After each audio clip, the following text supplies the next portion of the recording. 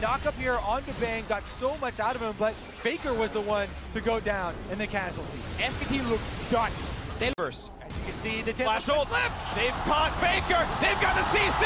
The mid laner is down. The unkillable Demon King has done just that. As Ruler stays in, life stealing. In the back line, they found more as Hootie does not have a way out. Pops to Yolt, but he has no exit route. 2 more autos will kill him to win the game. Bang certainly does not. Ruler on the Nexus. The upset is complete as the kills come through. The SKT dynasty is over. All hail the new kings.